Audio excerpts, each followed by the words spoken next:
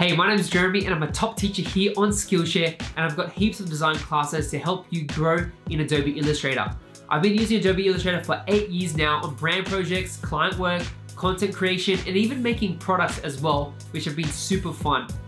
I've learned so many tricks along the way, shortcuts, hacks, and little nuggets that I want to share with you.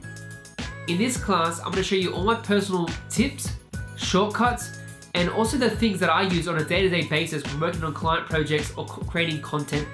Those things that will include how to create your own custom action scripts, how to master swatches and actually create libraries for your own brand projects, how to use grids and customize your workspaces, typography shortcuts to make it super fast to edit typography, my top free and paid plugins as well that you can use as extensions in Illustrator, how to use artboards and create layers very fast, how to export files the fast way, and plenty more other little tricks as well along the way to help you. Also, you'll get some templates in the project section that you can apply and use so you can practice. And for your class project, just at least try one trick or one hack that I've shared so you can actually see it in action. And for each tip and trick, just apply it to your own work or previous client work. So I encourage you to get familiar with each shortcut that I've shared and apply it to your workflow on a regular basis.